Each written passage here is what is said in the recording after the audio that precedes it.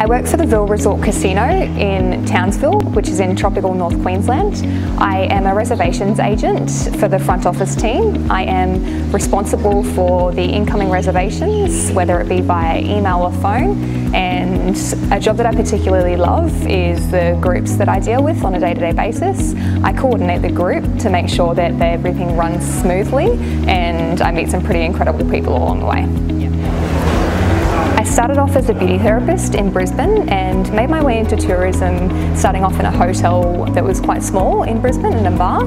And then I made the spontaneous move to Townsville about 6 years ago, where I worked as a venue manager, and that was in the main street of town. I felt like I wanted something a little bit more challenging, and it led me to the company where I am today. I've been able to work through so many different departments, such as operations, marketing and front office, that has led me to where I am today.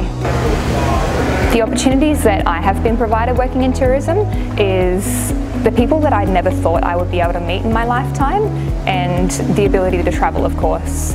Working in tourism makes you want to explore and see what this world has to offer. I'm fortunate to work in a company that has many sister properties, whether it be Mount Mulligan, Orpheus Island, or even the Daintree Eco Lodge at the palm of my hand. My advice for young people looking for a career in tourism is that it's okay to start small, but you have to work very hard. Find yourself a customer service orientated position where you can then progress and work into the tourism industry, using those skills and experiences that you've learnt along the way.